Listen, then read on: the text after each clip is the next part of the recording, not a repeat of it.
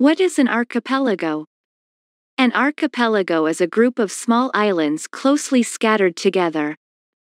They can be scattered in large lakes, rivers, or oceans. Japan is an example of an archipelago. Japan has an archipelago. It consists of 4 large islands called Hokkaido, Honshu, Shikoku, and Kyushu. So how are archipelago formed? Most archipelagos are made of oceanic islands.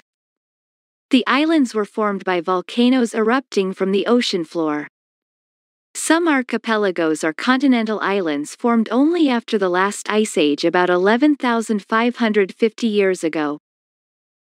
As glaciers retreated, sea levels rose and low-lying valleys were flooded, forming these continental islands.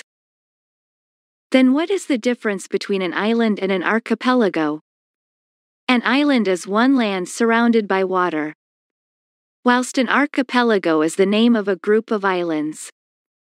There are the 3 largest archipelagos in the world. First, the Malay Archipelago. It was formed by glacial retreat and has more than 25,000 islands.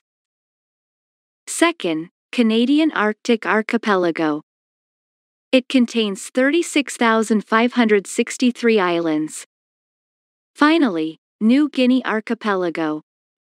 It has an area of 786,000 square kilometers. Are they amazing? So what did you learn? Let's take a quiz. Question 1. Archipelago and islands are the same, true or false? The answer is false. Archipelago and islands are different. Question 2. Most archipelago were formed by volcanic eruptions under the ocean floors, true or false? The answer is true. Well done. See you next time.